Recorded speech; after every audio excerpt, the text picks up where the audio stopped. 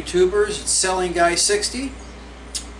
Today we're putting some paint on the 11-horse Briggs & Stratton that I'm overhauling.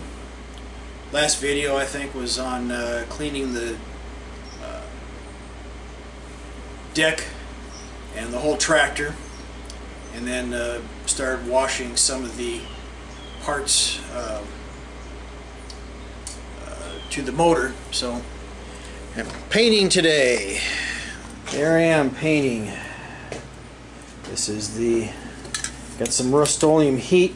This is kind of a what is this, almond paint. Putting this on the base coat. It's heat paint. This is the sump. I used that mixture of 1/3 simple green, 1/3 pine sol, and 1/3 water to clean up all this stuff. There's some other stuff, the covers, some of the tin covers. There's the head. Some of the stuff I didn't paint down here, like the airbox cover, the top to the harmonic balancer right there. Some of the stuff I decided just to leave alone. I think the starter and some of the stuff here look good, black and silver. This thing's gonna get painted green. I think it's grabber green. So we've got all my parts in a box here somewhere, right over there. It's the crank and the crankshaft, and I'm sorry, the rod, the piston rod, the one that busted. That's what's left of it. And I got a set of rings. I got some miscellaneous gaskets and stuff. So that's where we're at on that. So this is my second coat here, and I've got just a little bit more. I think I'm going to put a couple more coats on the cover here. I got the stuff taped off on this, and I wanted to save some of the original stuff, and one is the ID tag. I didn't want to paint that, and then the Briggs & Stratton sticker on top. I wanted to kind of keep that original. So kind of a rainy, wet day out, and it's got the bike covered up a little bit while I got that out of here while I'm painting. So that's where I'm at on this, and I'll fill you in some more as we go along. Alright, bye.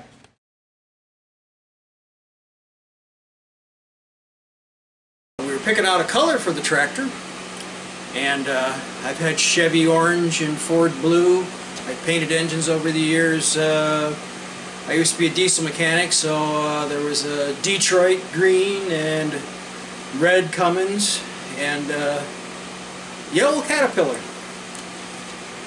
But you know, we were looking at, my grandson and I were looking at color choices, and I said, you know what, never done a green engine before. So he thought a green engine would be okay. So we're going to paint this engine green. It's going to have silver parts on it and black parts. So it's going to be green, silver, and black. Our Murray has a red frame, so it's it's going to be very colorful. But I want to show you this green color that we painted, or that I painted. DJ picked it out too, and he is going to go nuts when he sees this. Look at this. Now that is green. That is called grabber green, and I know it's going to look a lot better when I looked at the video than it does right now, because this camera takes excellent pictures, this little Sony that I have. And there's the top and some other parts. I spray painted some silver parts here. I got a muffler today. Haven't even taken out of the bag. I ripped the bag open, just kind of looked at it. So I got a nice little brand new silver muffler, and I have some black parts down here. That's for the I call it harmonic balancer. But and there's a airbox and stuff like that, starter, some other stuff down there that we're going to put on this engine. I tell you what, it's going to be some colorful thing. I might have to get some big tires for this or something. Put a sound system in this tractor, huh? All right. We're going to be working on it this weekend, so we'll be making some more videos this weekend, putting the engine back together. This is the second coat I got on this, so it's going to be fun. All right, talk to you later. Bye.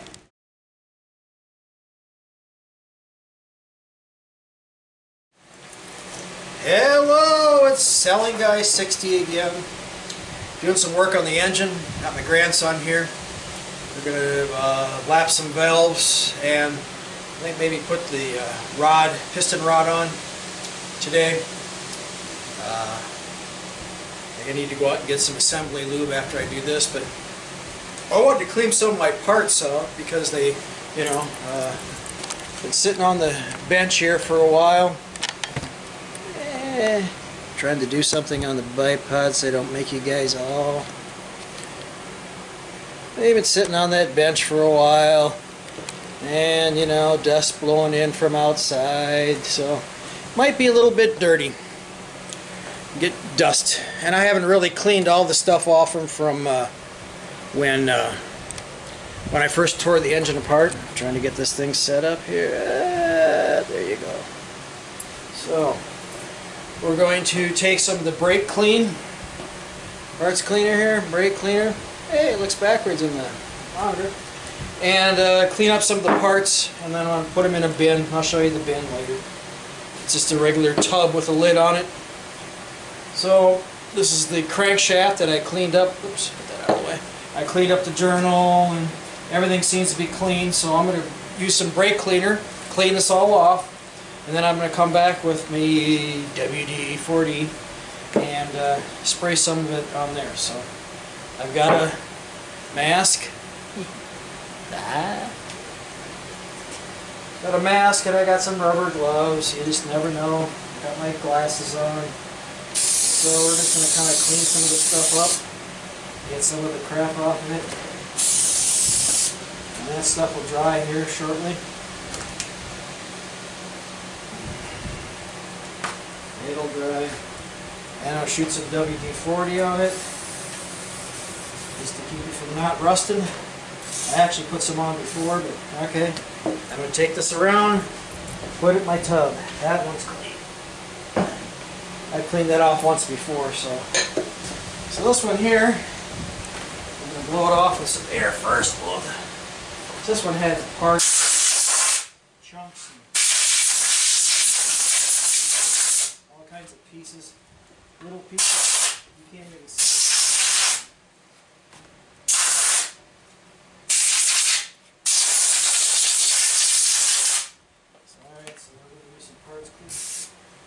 Brake cleaner to clean some of this stuff off here.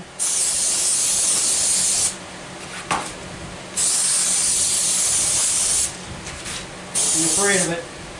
You want this thing clean. You don't want to leave a bunch of debris on this thing and then end up putting it back into your engine.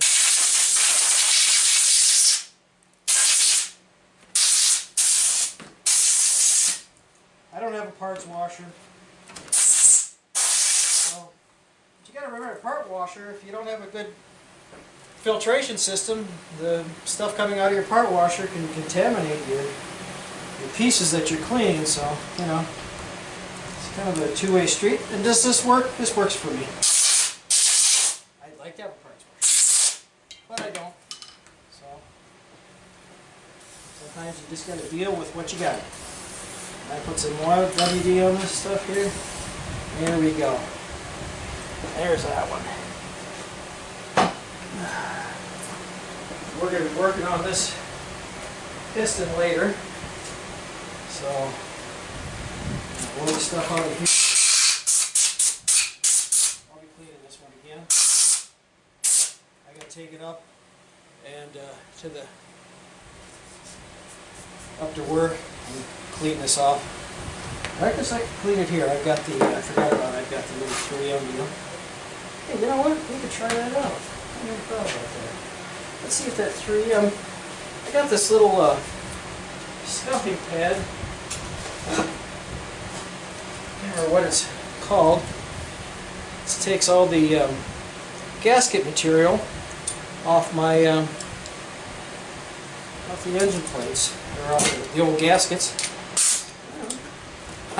I've never used this, so let's see if this works. Look at that.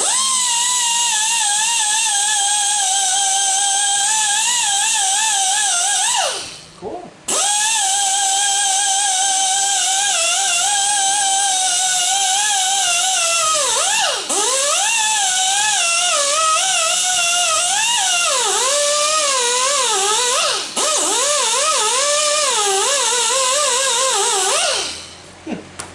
That's neat.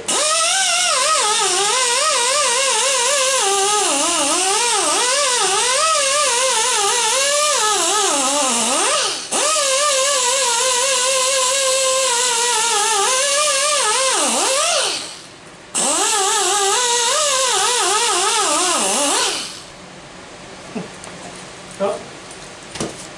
I don't want to fire up my noisy air compressor yet. So, yeah, that works pretty cool. So I'll have to clean that up a little bit more. And then we'll go on to something else. So this is about all I have to do is to clean this.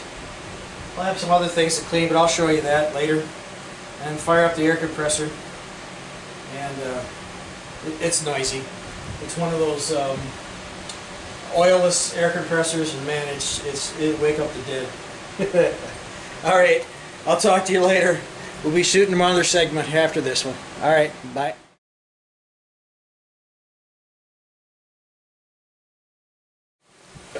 Yeah, let's have some fun. Let's take some paint off, take some of the tape off here, and see how this stuff turned out in real time. Covered this up because I kind of wanted to keep this original sticker on here. What did I say this engine was? Yeah, got me thinking here. 72. I'll see on the sticker here.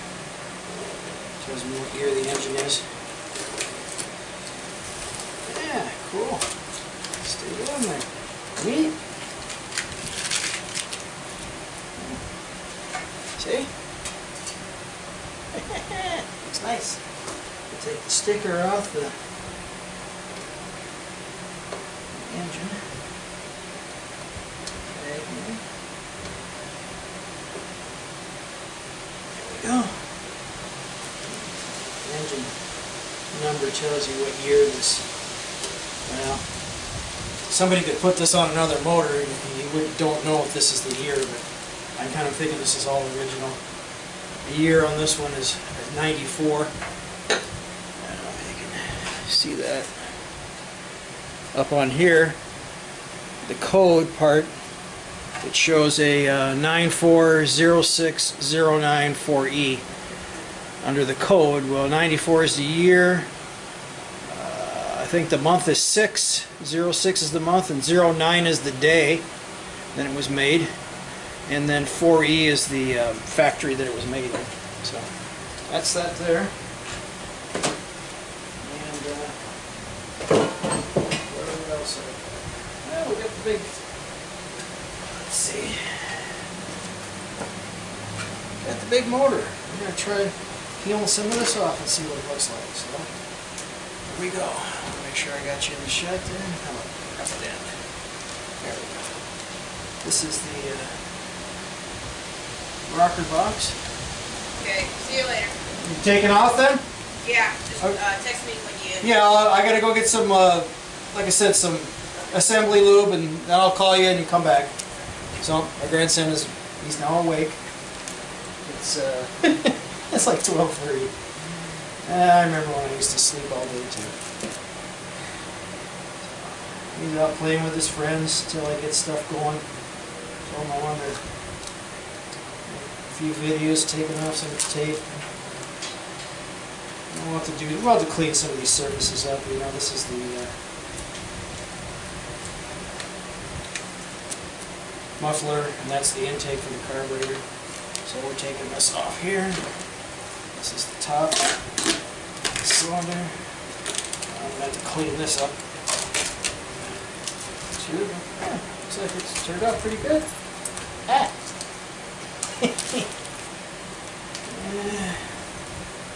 Here's the inside. This is where the sump goes on to.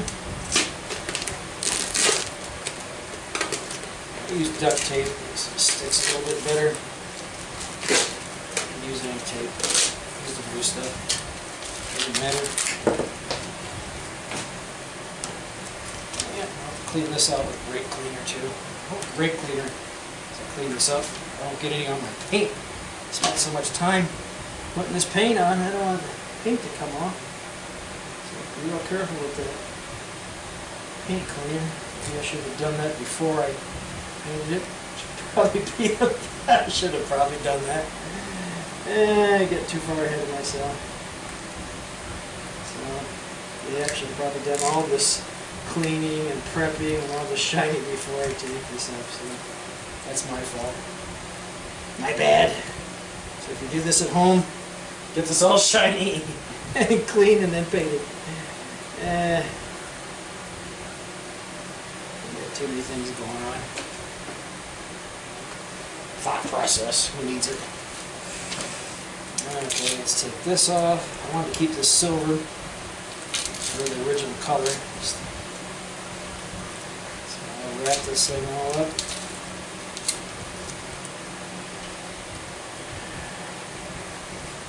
As it goes on.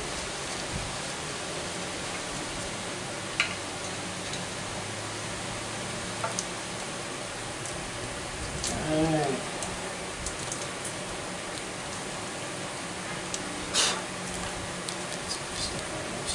Came out pretty good. I think I'm going to probably end up having to touch it up. I thought about using the brake clean on the head here. I can just use, I'll have to clean it out, the inside out here with brake clean and dump it out.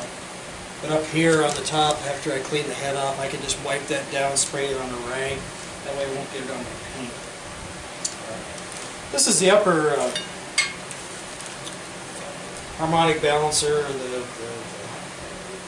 sits up on top here, and I never replaced this seal. This seal is really good, so I'm going to replace the seal on the sump because I think that's the one that was leaking and it had oil. There was oil all over here. This sump is the part that sits down on the lawnmower or the riding tractor deck, and that had oil everywhere. So I think the problem was this thing was just leaking. And they didn't put oil in it, and that's probably why the connecting rod failed. I got it. I pulled the dipstick out, looked at dipstick, and there was probably, I don't know, a quarter-inch of oil in the end. I drained a little bit of oil out of it, not a lot. So I think they just ran it low on oil. And crank, you know, anything, hey, you don't put oil in it, you're driving it, it's going to do something. It's going to blow up on you. Okay, so I'll get back with you. I just wanted to take the tape off and show you some of the stuff we did. Head came out nice. I'm going to have to clean this up with that little grinder I just showed you. I think I'm going to use a wire wheel on this and clean all. This is some pretty hard carbon. I'm going to use a wire wheel on this.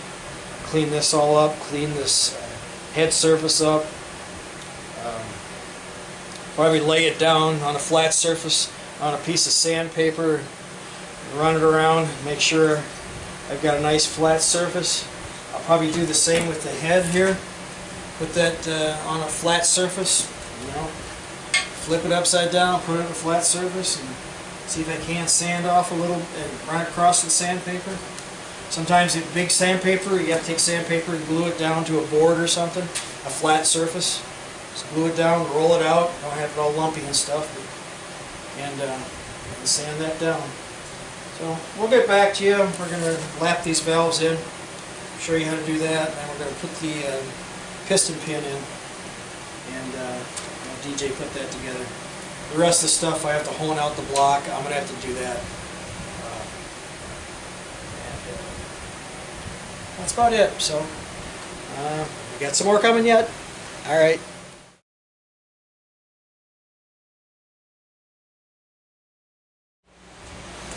Good. it's me. Where am I at? There. Hello. Let's move it up here. There we go. Okay. Hey, did some cleaning up of the surfaces for the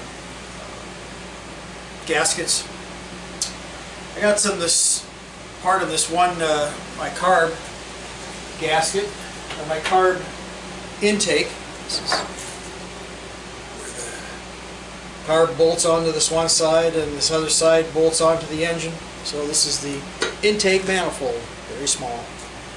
But I have a problem with it, and I'm going to point you back down here so I can see what I'm doing there. Part of this, sometimes I never know. I know this thing takes some good pictures, but there's a bunch of junk on here. It's like they put glue on here, or put some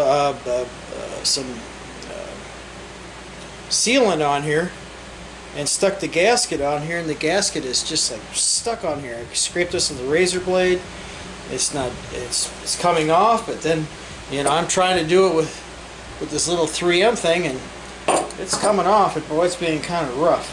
So I've got some this is 80 grit sandpaper, and I'm going to try to, this is pretty flat surface, see if I can't get some of this pretty stuff on. Gasket. This stuff's really warm.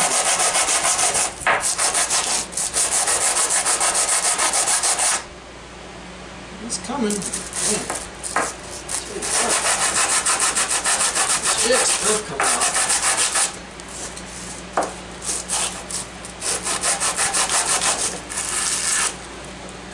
So I'm going to have to work at this some more. But I've got some 120. This other side, I just got some paint on it. It doesn't have a bunch of gasket material on there, but this is 120 grit right here. And I run this across it, nice flat surface. Cleans up pretty good. Squares up the surface. A little bit more. Knock it off a little bit. Look at that. Okay, nice and shiny. I guess the camera was, I don't know, it's hard to help for me to tell sometimes how good this camera is. Because I'm looking at the monitor. Sometimes it shows that it's I don't have enough light sometimes, and other times it does. So there you go. Yes, it does pretty clean, but you can see this one here still still pretty dirty. You shouldn't have put that gasket material on, you know. Sometimes gasket material, you need to put that on there if you have a problem with it fitting. You know, a problem with it fitting right or something like that. Or it's you might have a carb problem. They thought may have been leaking here, so they put gasket, make a gasket on here, maybe put another gasket on here. And, you know, there's some stuck to the block itself. So yeah, this is really ugly something. So I'm gonna keep working at this, and when I'm done, I'll show you. Back on yet? Yep, I am. Just wanted to go back on, and I had to take a razor blade to it. I just couldn't get that stuff off. And I took some 80 grit sandpaper, and I've got down to that right there. So right now down here I've got some 120, and I'm just kind of, you know, trying to get it as clean as that is, but you can tell there's, you know, some high spots and low spots in there that aren't just quite right. See? This is like a nice flat surface, and I'm not going to put any kind of gasket material on here. On the sump gasket, putting it on the block, I'm going to put some. I'm going to put some material, put some gasket sealer on the sump. Let that tack up, and then put some more on the block itself before I put it all back together. I got to do a test fit on it first, check the inside. But that's probably about the only place on here that I'm going to use gasket sealer. Let's see. Yeah, it's coming together pretty nice. See, it's getting pretty good. It's getting there. It's getting there. Tap this out. Blow some of this grit off the light. And we'll try some more. The other sandpaper was 80 grit. I took a lot of that off. There we go, that's it. That's good. There we go.